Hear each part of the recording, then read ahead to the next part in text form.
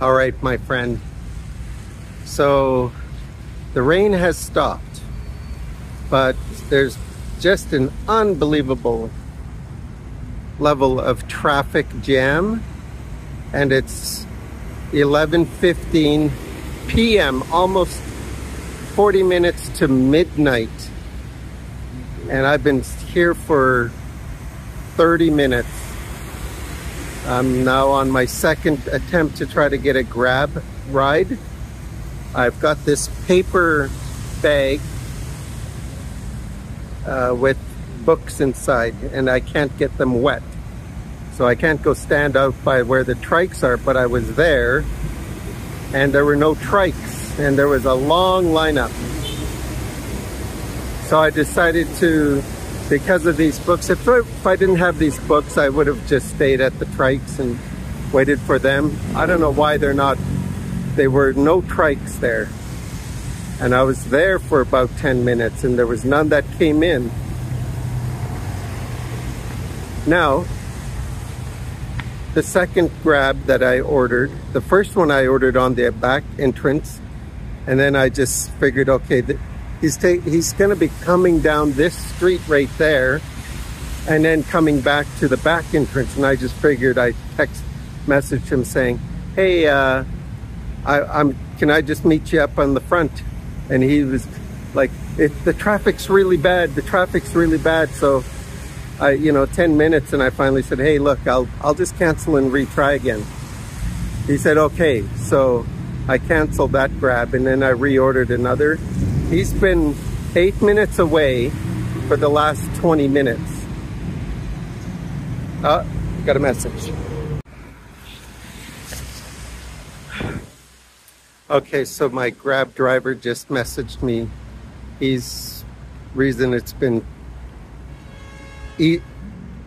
arrival time 8 minutes for the last 20 minutes is just on the street where he's coming down happens to be a vehicle accident. So that's why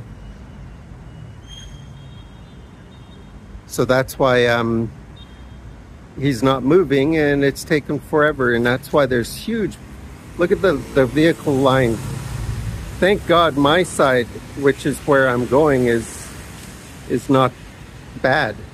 He just needs to get to this point on this street, then it's much better. So he's messaged me again. Bye.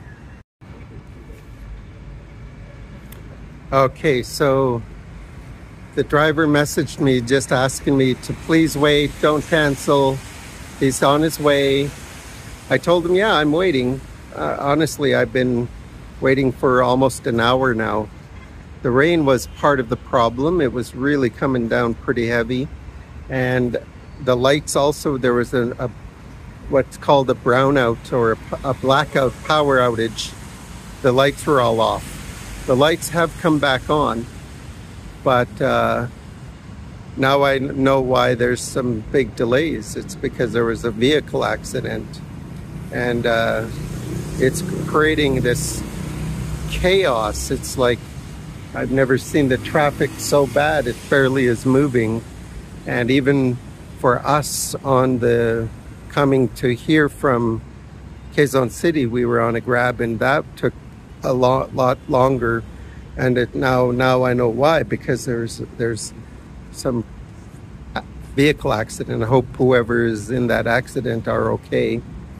But this is it. This is my final night here in the Philippines, spent standing here with a bag full of books, and there's no plastic to waterproof them, so I really can't be standing out from underneath the protection because the rain can come back at any second. Anyways, I will get home. I'm feeling, if anything, I'll get home like midnight. It's 11:30 now. I'll get home at midnight and I'm just like, whoa, I gotta get up at 9 o'clock. Here's a red vehicle, that's what he's driving. Bye. Oh my God. I think it just got worse. I don't know if you're gonna see behind me, at the intersection there. There's a massive, huge truck trying to get into the intersection, and it's so huge, he's going to create virtually a gridlock. He ain't going to be able to get through. He's got pulling a long trailer. Now, if he gets stuck, he's literally going to stop the traffic completely. This is insane. All right, it looks like the accident may have been cleared. That side is moving now a little bit. So that might be a good sign. Might be. Anyways, his last message to me was, please wait. I told him, yeah, I'm waiting. He said, thanks, Paul. So I hope he doesn't cancel on me.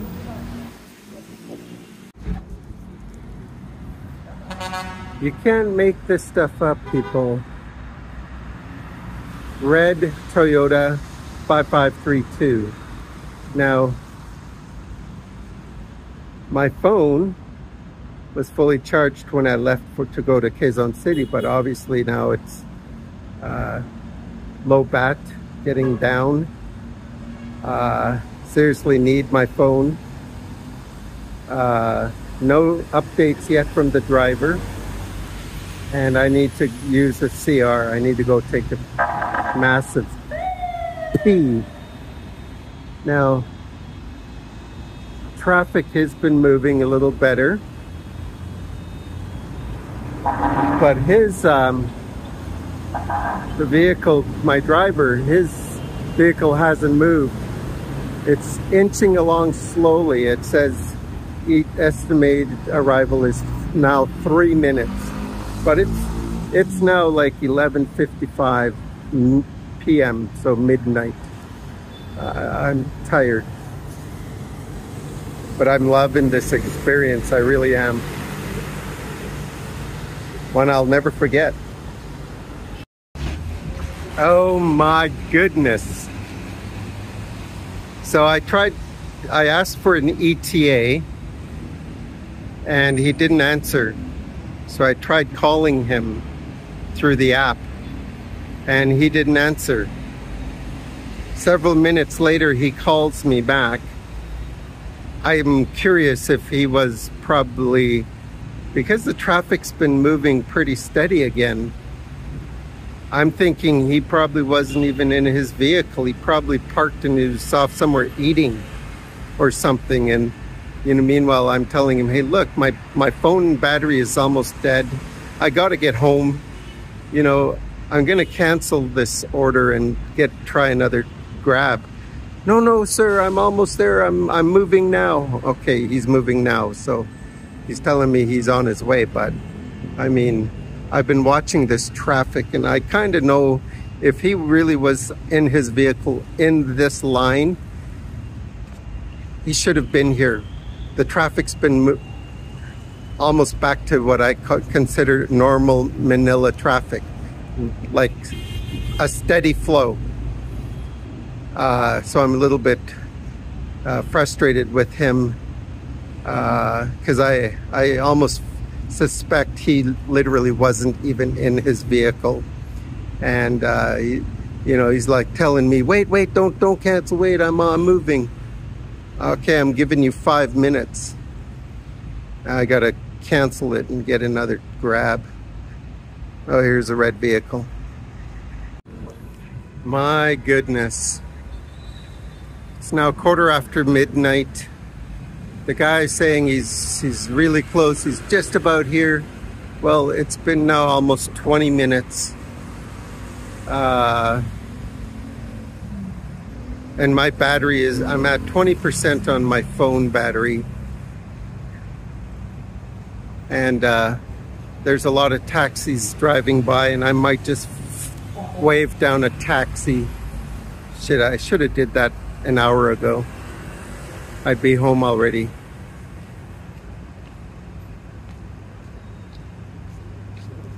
back. Here it is.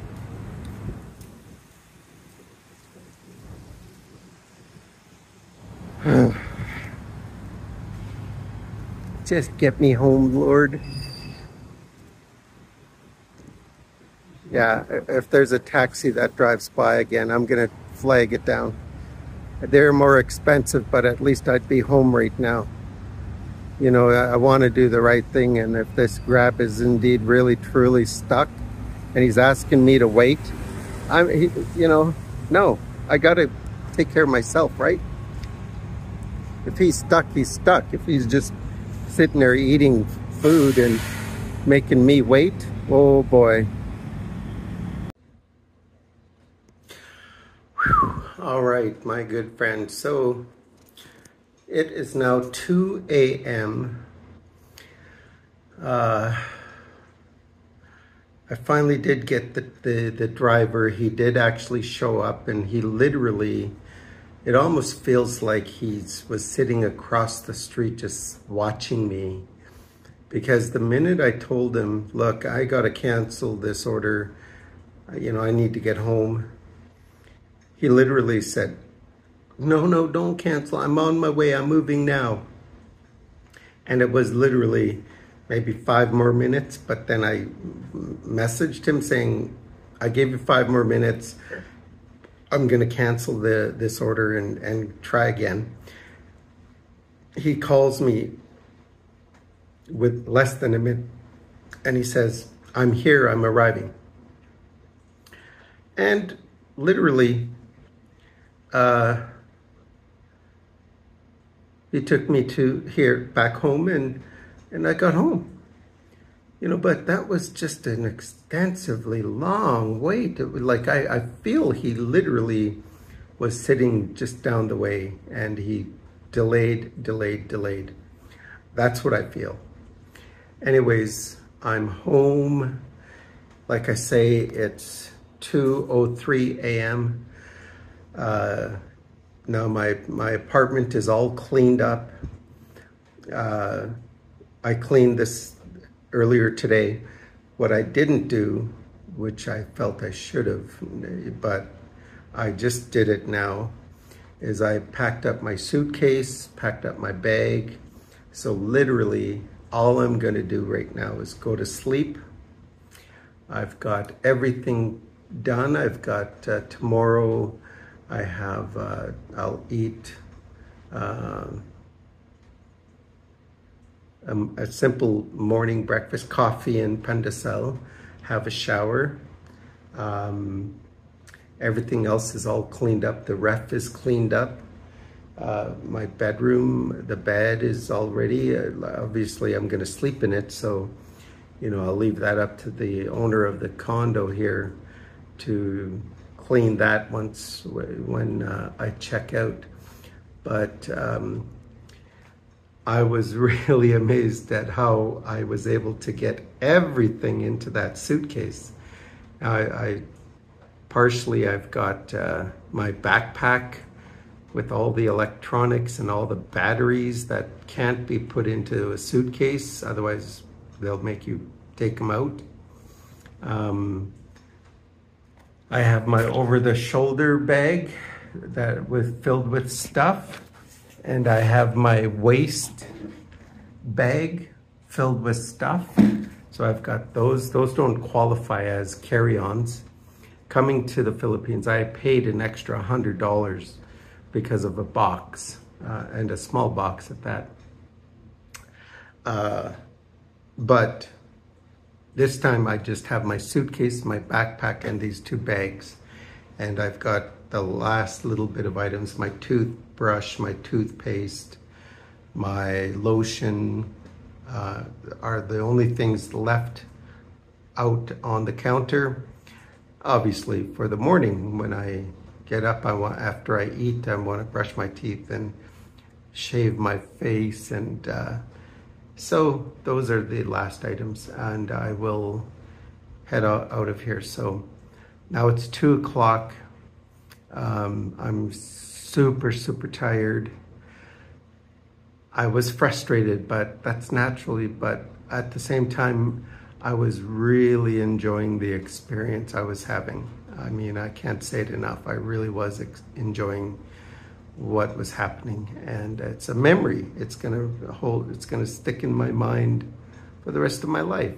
You know, standing there outside of SM Bicutan really late at night, and it's raining, and you know, the traffic was so terrible. The tricycles weren't even at the tricycle stand. I don't know where they were, but it was totally, the lineup at the tricycle stand was long. Everybody was just standing there waiting, and there was no tricycles. I stood there for about 20 minutes. Finally, I said, this is crazy. It's raining really hard. I was underneath the canopy, so I was okay, but I'm like, no, I'm gonna get a Grab and get home. And the Grab did not turn out to be as fast, because the 2 Grabs that I did get, that I did book the booking with, happened to be on that street where there was a jam. If I got a Grab driver that wasn't on that street, and they would have picked me up and I would have been home really quick, but that didn't happen. You know, it's like everything just was seemingly, it's almost like the book of Job in the Old Testament, where Job was tested by Satan, and you know, I'm like just telling myself, dear Lord, just get me home. Just get me home. It's raining. I got a bag with Bibles in it, and they don't have plastic. So they would get totally drenched, wet, ruined. And these are Bibles I bought for my angels. And tomorrow when I see them all, I will give them each a Bible. So anyways, I'm going to go to bed. Everything's done. All I gotta do is wake up, have a shower, eat some breakfast, brush my teeth, and then head out. Now checkout is 11 a.m., but I'm gonna probably check out around 12. I'm not gonna check out at 11. If she charges me for an extra day, I'll pay it. I mean, I'm just so tired. My bed is looking really nice over there. I'm ready to go to sleep. I had a really good day. The day started, I was doing the cleaning, and then Gladys messaged me saying they were ready to come over, and I said, yes, when you're ready, message me and I'll meet you at SM Bicutan. So this afternoon we met up at SM Bicutan, we ate, then we went on the train and we went to Quezon City, and it was really awesome. I really enjoyed today. Even this tonight, just just trying to get home. My phone was minimal battery, and I'm like, guys, you gotta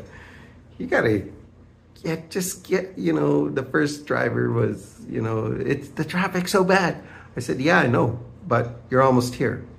No, it's really bad. It's getting, and it's worse down the way. I said, well, I'm on the street. I can see it's not worse.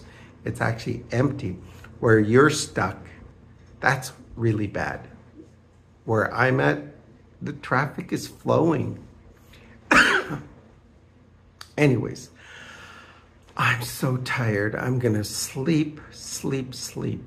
I gotta set my alarm because I know I will sleep through it.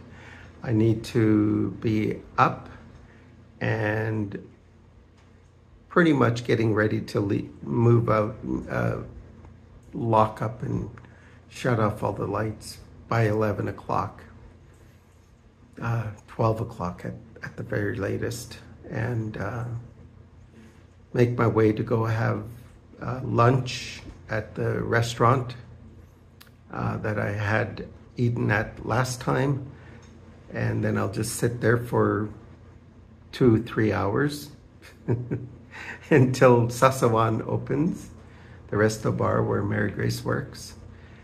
Once they're opened, I'll be there, and then my angels will all be there, and we'll leave there to go to the airport by 5 o'clock, and my plane leaves at 8 o'clock, 8:10 p.m. So, you know, if we're at the airport by 5, I'll be happy. Or by 6, I mean, I'll be happy. Anyways, I'm super tired.